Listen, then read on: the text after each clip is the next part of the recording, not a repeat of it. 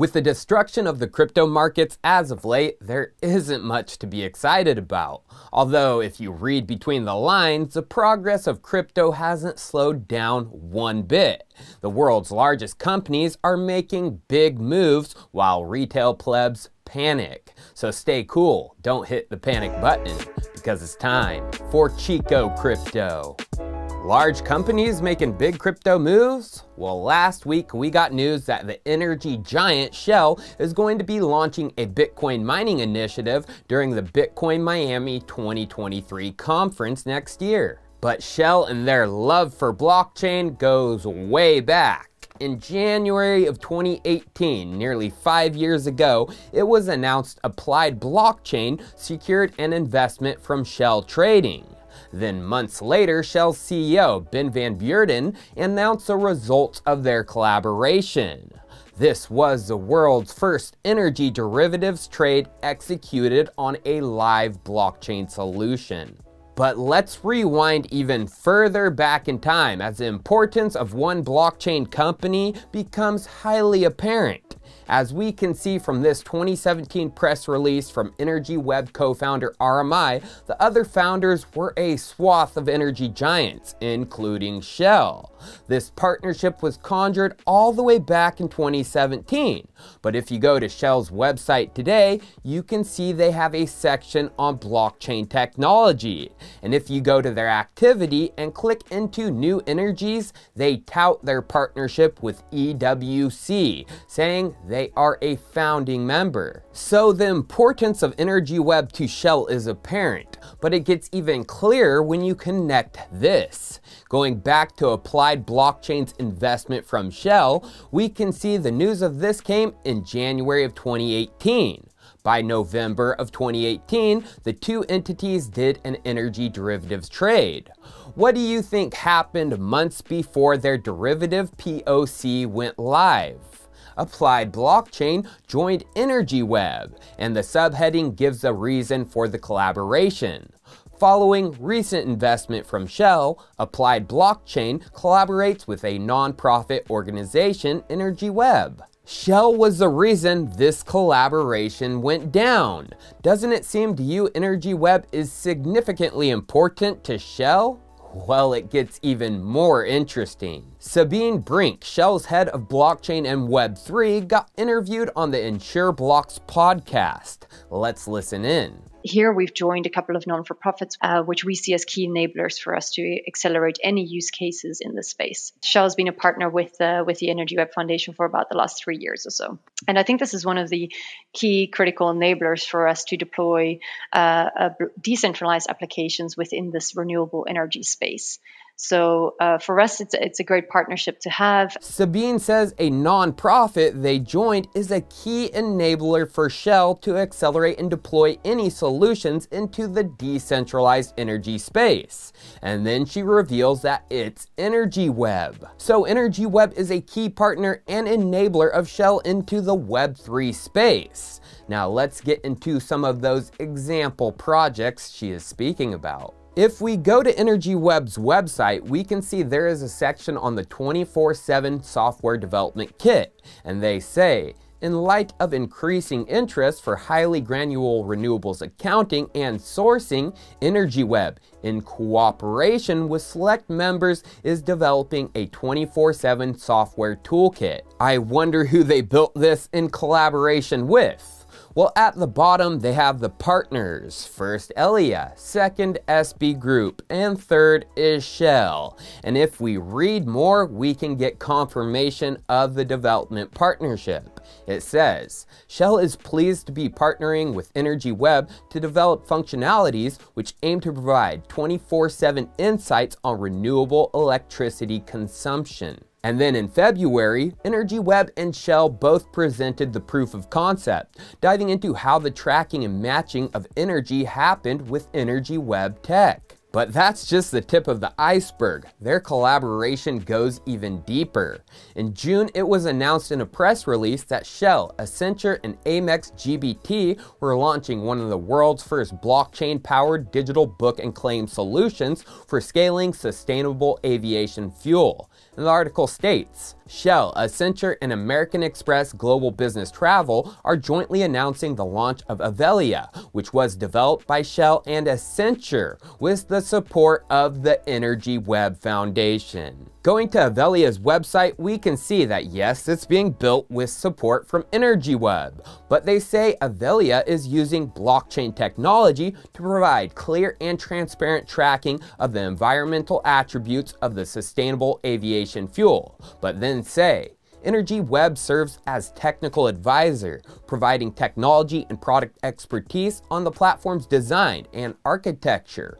We are proud to use Energy Web's blockchain capabilities. Although this goes beyond just aviation fuel, both Sabine and Dan Jevons, Shell's VP of Computational Science and Digital Innovation, gave a presentation on Web3 and blockchain at Shell just a few months ago, and Dan expanded on both collaborations with Energy Web. Let's listen in. I think it's a few things. So of course, you can translate short-term what Sabine's talking about to more or less any energy product.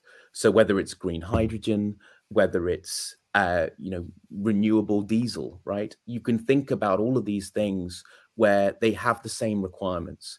And so, of course, we're looking at that. And we see real opportunity, given our capabilities in blockchain and the capabilities in Sabine's team, to really try and accelerate that and to not just focus on sustainable aviation fuel and power, but really broaden across a whole class of new products in the energy sector. And I find that extremely exciting. He explains that this is getting expanded into other forms of renewable energy, like green hydrogen and renewable diesel. Now let's read between the lines to get a picture of how big this is going to be.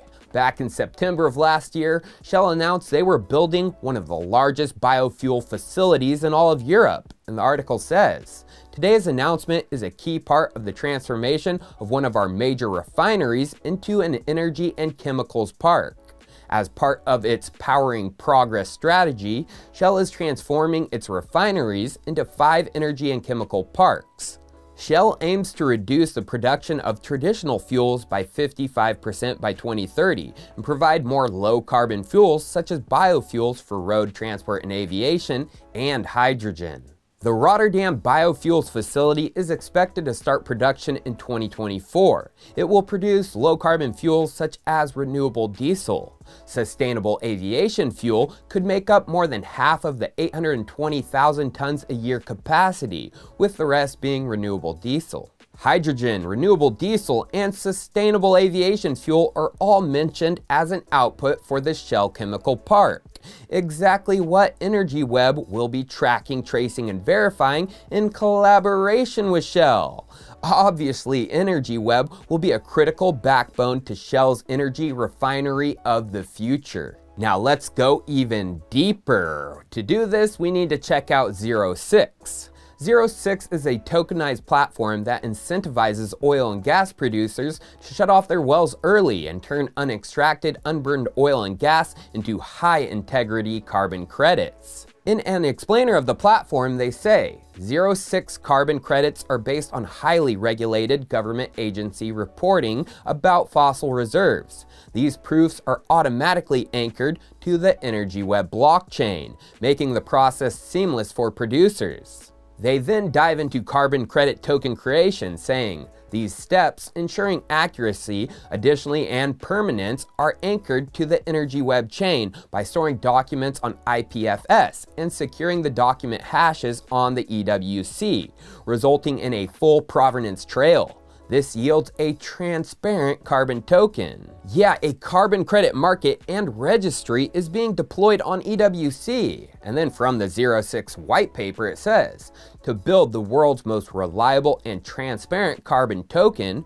we chose a public chain, the Energy Web chain, that delivers transaction speed, reliability, low transaction costs, and importantly, low energy consumption. But why is this important and how does it tie into Shell? Well, if we go to the ZeroSix team, Martin Decker is their CEO. If we go to his LinkedIn, we can see he formerly was a high-ranking executive at Shell, a vice president for a whopping 25 years. Then Scott Frazier is ZeroSix's co-founder and strategic advisor.